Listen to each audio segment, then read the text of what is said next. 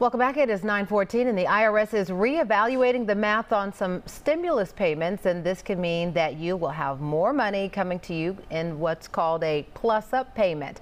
The Fox 5i team's Dana Fowle explains what this is. Dana, you've got a lot of folks listening. Yeah, and it's technical, so here in a sec I'm going to put it up on the screen so you can read it as I'm talking to you. But fundamentally, if you made less in 2020 than you did in 2019, you've got a plus-up payment probably coming to you. Now, here's the rule.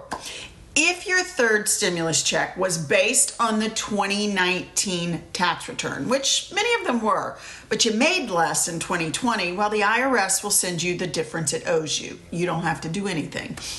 More than 8 million taxpayers have already received these payments. More are coming. Possible reasons for this. As I said, you made more or less rather in 2020 than you did in 2019, but maybe your status changed, marital, maybe you had a baby. All of these things can matter. But listen, here's another caveat. If you filed for an extension, your deadline is October, unless you want that plus-up payment money now. Take a look at your screen.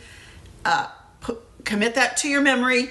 August 16th, 2021 is your deadline for the government to send you that plus-up payment very quickly. Again, get that 2020 extended return in by August 16th. It has to be filed and processed by that date if you want the automatic plus-up payment by the IRS quickly. And we can all use a little extra cash, can't we, Portia? Oh, absolutely. Now, we know every time, we've seen this in every situation. There's some people who believe that they're going to get checks. They don't.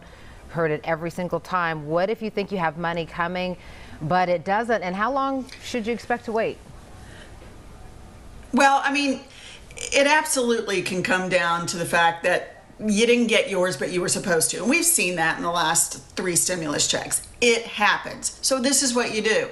You gotta wait though until you file your 2021 return. That's when you can claim it. It's something called the recovery rebate credit. You claim it there and then you can get it. So you're not gonna be left out, but it's about how quickly you can get to it.